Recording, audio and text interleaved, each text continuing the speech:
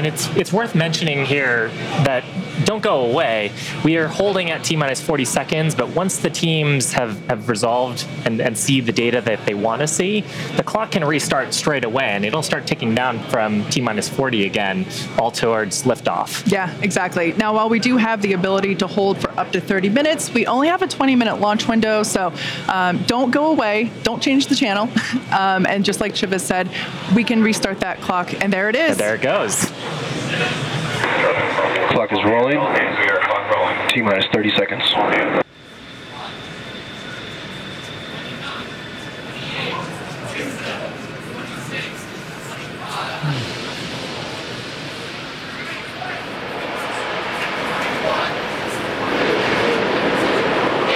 T-minus 15.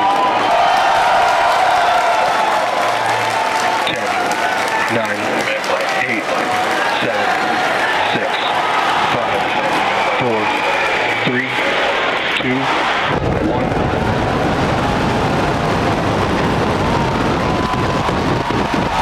We have liftoff.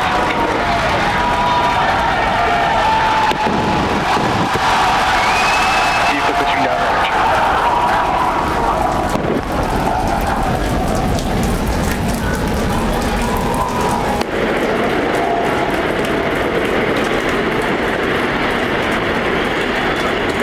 Chambers pressure nominal.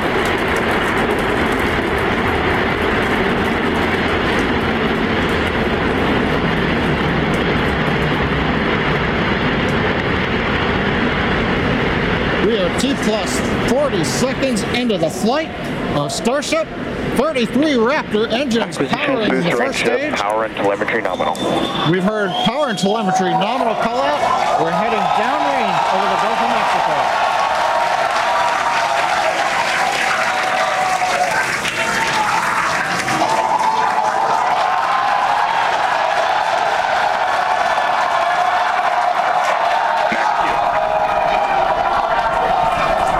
And that call out tells us Starship is through the period of greatest stress on the way to space.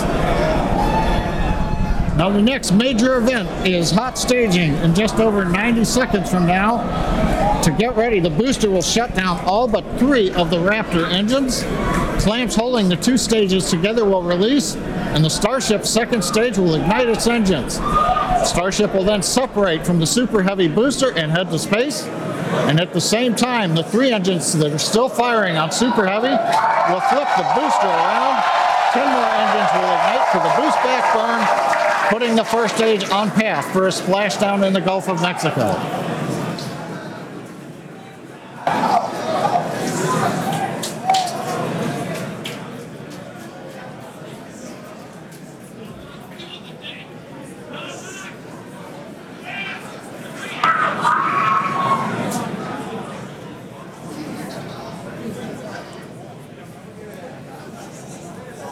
Engine power continues to look nominal on 33 Raptor engines. We're about to shut down the first stage and perform staging. Let's watch and listen.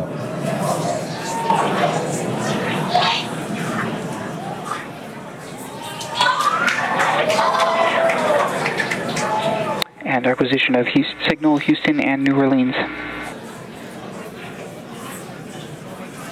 Booster engine cut off.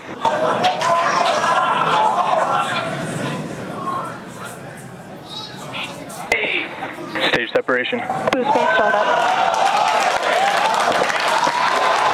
Ship engine equipment.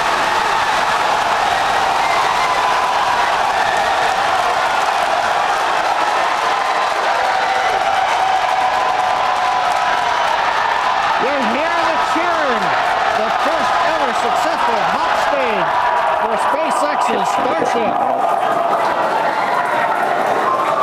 Incredible views of our Super Heavy Booster. And as you can see, the Super Heavy Booster has just experienced a rapid, unscheduled disassembly. However, our ship is still underway with Ship all avionics, 6. power and telemetry nominal. And we just heard there, ship avionics, power and telemetry nominal. All 6 engines are lit, as you can see from the GUI there at the bottom right-hand side of your screen. Now, Now, we did know that the that hot staging was going to be incredibly dynamic. We knew that there was a chance that the booster would not survive, but we're going to take that data and figure out how we can make the booster better for the next hot stage.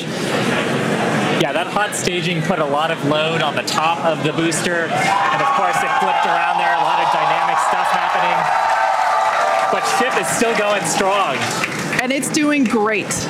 Right now, the ship, the second stage, is on its way. Like we said, you can see all 6 of its engines are ignited. The next major milestone for the ship will be the shutdown of those engines, or SECO, second engine cutoff, which if you follow our Falcon 9 launches, familiar terminology there. So far, today has been incredibly successful, even with the RUD of the Super Heavy booster. This is amazing. Primary objective of the booster today, to get to hot staging, to get ship on its way to orbit. It did that admirably. Yeah, we definitely asked. Starship trajectory nominal. All right, great news there. That trajectory for ship is Acquisition of nominal. signal, Cape Canaveral. Once again, Starship's second stage. It's firing those engines, and as you just heard, everything's looking good. Now, for the ship, we wanted it to survive hot staging, which, as you can see there by that little dot on your screen, it did. We also want to basically demonstrate that the successful startup of those engines, demonstrating controlled ascent, which is what it's doing right now, and eventually orbital insertion. We are hoping to basically send this around the Earth, and if it makes it this far, splash down in the Pacific Ocean, a couple hundred miles north of Hawaii.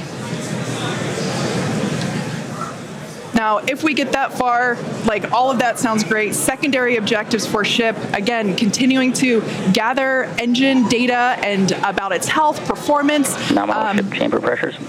Great news there. That tells us that the chamber pressures inside of the Starship, again, that's that small dot on your screen, basically the propellant pressures in the ship are looking good. Yeah, the bottom right corner of your screen, you can see essentially a user interface showing us which engines are lit. So the 3 center sea level Raptor engines on ship are gimbaling engines. The 3 outer engines in the triangle, the larger ones, are Raptor vacuum engines. All of them continuing to fire nominally. So they're at the pressures that we expect to try to get into our target trajectory today.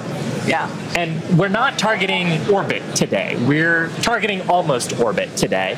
That's very intentional as part of the mission design. The goal is to get to a thrust profile similar to what we would need for orbit, but also to get to the energy levels that the ship would need to dissipate for re-entry. And so we're actually going in a suborbital trajectory today, but that trajectory will get us to the energy levels that we need at re-entry, where we can really stress that heat shield and get valuable data on re-entry. And those calls that we are still on a nominal trajectory here and seeing nominal pressures means that we have a really good shot of hitting our target orbit. Yeah. Now, if the booster had survived, we would be around the time where it would be getting ready to land, performing its re-entry, but it unfortunately did not survive. That being said, that's okay. It survived several seconds after hot staging, so we're going to take that data and improve the hot staging sequence and probably improve the hardware itself for the next flight.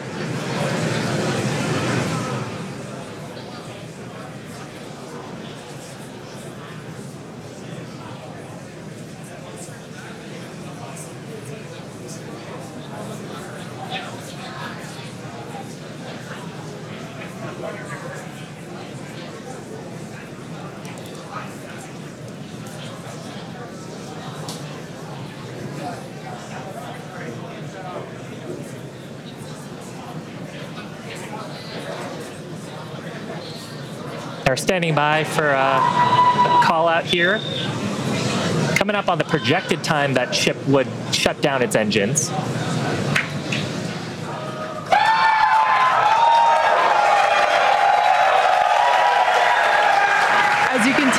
enjoy the excitement from the crowd here at Mission Control Center in Hawthorne.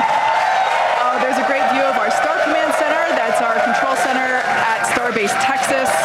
The crowd here, Mission Control Center behind us in Hawthorne. Everyone is super exciting. What a successful day this has been so far.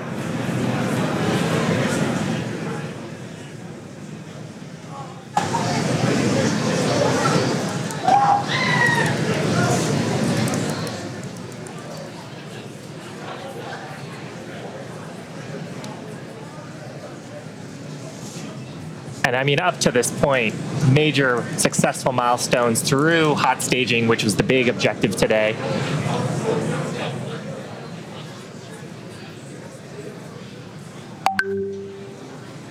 So we are going to head into the coast phase, planned for the next about hour and 5 minutes. We'll be returning around the T+1 hour and 15-minute mark. And that's while we're waiting for Starship to continue on to its next step for reentry. We're not totally sure what video we're going to get, and that video comes normally by overflying ground stations, but we don't have a ton along our flight path. So fingers crossed that we will get some via Starlink on this mission since we're testing that out.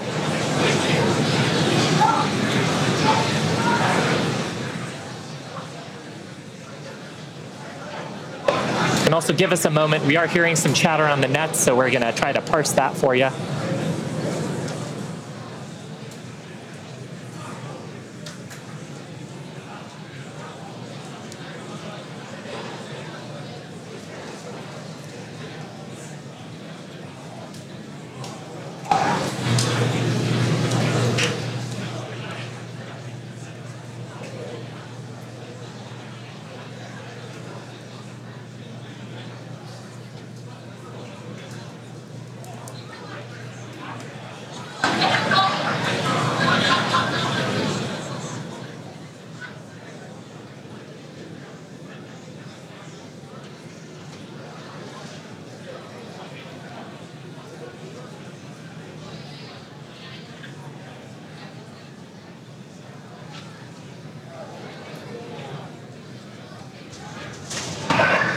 John Innsbrucker back here in Hawthorne at our webcast desk.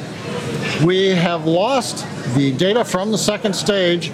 We had heard a call out that we were internal guidance, which means we were getting near the end of the approximately 6-minute burn of Starship, but we haven't gotten any more data since then, so we think we may have lost the second stage, so we would not be into coast phase. We wouldn't be able to come back in an hour or so and possibly get ready for reentry. However, what we do know right now is we had an on-time launch at 7 o'clock. We got through the boats. First stage looked beautiful with 33 Raptor engines firing. We got the hot staging, you know, the thing that we really wanted to see and impressed. We saw the separation, we saw the flip maneuver, we saw the light up of the 6 Raptor engines on Starship, and it headed away. Everything really looked good. But what we do believe right now is that the automated flight termination system on second stage appears to have triggered very late in the burn as we were headed downrange out over the Gulf of Mexico. But the real topping on the cake today, that successful liftoff, Kate, Shiva, the hot staging is just beautiful. Exactly what we were looking for. Yeah, ultimately, honestly, such an incredibly successful day. Even though we did have a RUD, or a rapid unscheduled disassembly, of both the Super Heavy Booster and the ship, that's great. We got so much data, and that will all help us to improve for our next flight. Of course, and that's why we flight test, and you can bet that there's going to be more to come. So we really do want to thank you all for joining us. Of course, we want to thank the people of Cameron County. We want to thank all the federal agencies that have supported us for our test, and of course, a huge congratulations to the entire SpaceX team on getting through this flight test today.